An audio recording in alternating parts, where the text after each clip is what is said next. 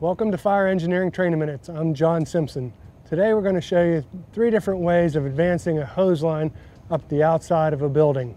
First, we're going to start out with a New York roof hook. Most of the apparatus have a hook or a pike pole on their apparatus, and we can use that rapidly to extend the hose up there. Second, we'll talk about a commercial style bag, which some firefighters may or may not carry in their gear. Easily just drop it down, connect to the hose, and advance it up the building. Third, we'll demonstrate a homemade rope bag utilizing an old plastic jug and some 50-foot of rope and some carabiners. It only costs about $12 to make that.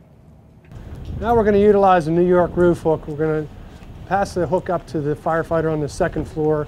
The ground firefighter is going to hook the nozzle on the hook. They're going to pass it up to the side of the building to the firefighter on the 3rd floor. Once they get the nozzle, they're going to pull the hose over, take it into play, feed as much hose onto the floor that they're going to need, and then they will eventually tie it off. In the second example, we're going to utilize a commercial style throw bag. Firefighters are going to wrap the one end around the railing so we don't lose the rope. Then they'll eventually toss the bag over to the firefighter on the ground. Once on the ground, the firefighter will peel out the rest of the rope, connect our hose with the rope, and then we'll pass it to the firefighters up the side of the building.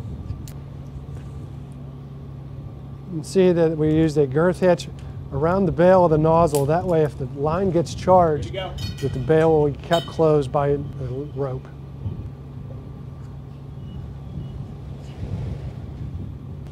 The ground firefighters keeping the nozzle away from the building so it doesn't bounce off and do any damage to the nozzle. As the firefighters on the 3rd floor get the nozzle, they'll disconnect the throw rope and they will advance enough hose in there until they need it, and then the hose will eventually be tied off to the railing. In our 3rd example, we're going to utilize our homemade drop bag. Firefighters are going to again wrap the rope around the top part of the railing. They're going to drop the system down. Firefighter on the ground will extend the rope out until he gets to the end of it. This time he's going to make a girth hitch around a section of the hose where the hose will be folded over.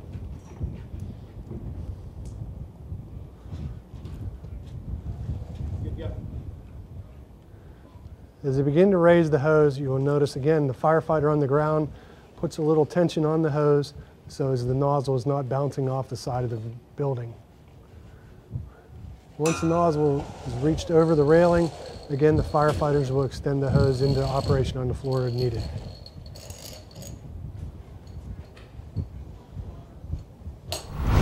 We've given you 3 easy examples of extending a hose line up the exterior of the building. There are many other ways, but we found this to be the easiest. Thank you for watching Fire Engineering Training Minutes. I'm John Simpson.